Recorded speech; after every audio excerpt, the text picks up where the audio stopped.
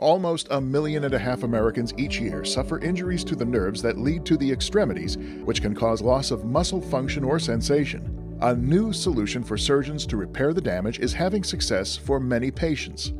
Karen Zaderej, CEO of Axogen, discusses peripheral nerve injuries recently suffered by a teenager and the newest technologies that were developed that aided in his nerve reconstruction. Nerves can be injured in several different ways. Trauma is the most common. Everything from motorcycle accidents to power tool injuries to being cut on glass. Any of those are ways that nerves can be injured. But they can also be injured in surgery, either accidentally as an unexpected consequence of the procedure, or in things like tumor removal. When they need to take tissue out, the nerves can be injured. Nerve injuries can't be seen on an X-ray. It actually takes an examination to identify whether there's a nerve injury or not. As a patient, if you're experiencing numbness, or you can't feel different temperature changes, or you have muscle weakness or even paralysis, all of those are symptoms of nerve injuries. Finally, another symptom might be pain. If you have pain, any of those indications could mean that you should seek a nerve specialist. Karen Zaderej reveals the improvements to repair nerve damage. Axogen is a company that's entirely focused in providing solutions for surgeons to use in repairing peripheral nerve injuries, and they provide surgeons with new options for their patients.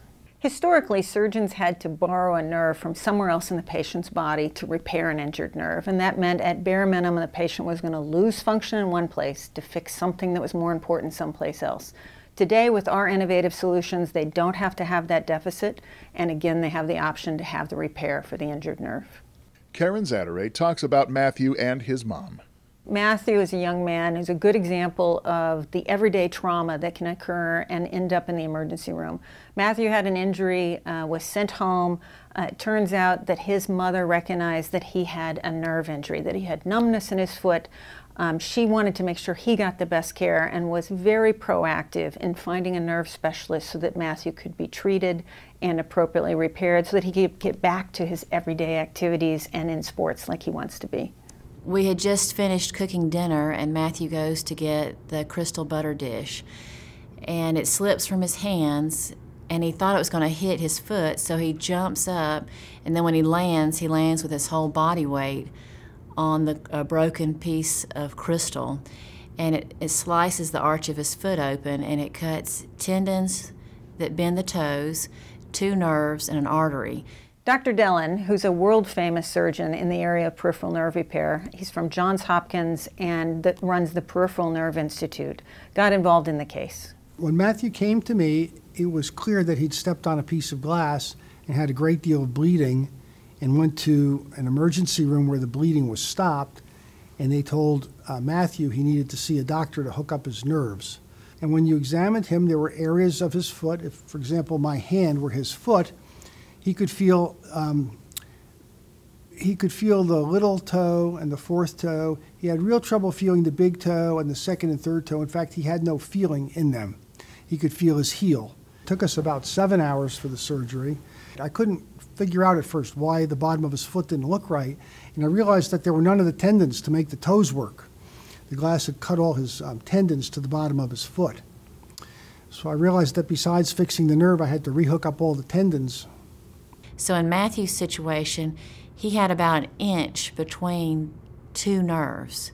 Dr. Dellin said that if we didn't have the advanced nerve graft from Axogen, where the nerve had been cleaned out, with the cells removed, that could be used in Matthew's foot, then they would have had to have made an incision on some other part of his leg, and then he would have had deficits there. The chance of success for Matthew was very good because I was able to work on the nerves before a long time had elapsed. I was able to work on the nerves before the small muscles in the foot had died, so the nerves could grow back into them. His prognosis is good because usually nerve repairs in children do better than nerve repairs in adults. The prognosis was good in terms of getting movement back because I was able to reorganize and hook up his tendons, and he took really good care of himself for those first 6 to 8 weeks and was very, very diligent after surgery. He became part of the nerve regeneration process and was really committed to watching his nerve get better and help it get better. And that was a lot of fun to me. It was an extra bonus to get little movie clips of him playing basketball again and walking on stilts. I feel pretty fortunate because we found such a good doctor the first time. It's pretty nice that it went from me lying on a couch and having doctors say they don't know what to do with my foot to having a surgery, and now I'm able to walk and run and do pretty much whatever I want. It was a little scary and I didn't really know how it was going to turn out, but I'm happy that I had the surgery done. Matthew went from before surgery to having no sensation at all from the arch of the foot to the end of the toes, to waking up from surgery and all of a sudden the nerves were alive. I think that he's had an amazing recovery. I mean, you wouldn't even know he'd ever had an injury if you watch him running around outside playing with his friends or neighborhood kids. I mean, climbing trees and riding bikes and jumping on the trampoline, and anything that he's doing, you can't tell that he's had such a traumatic injury. Additional clinical research is underway to further the outcomes of peripheral nerve repair.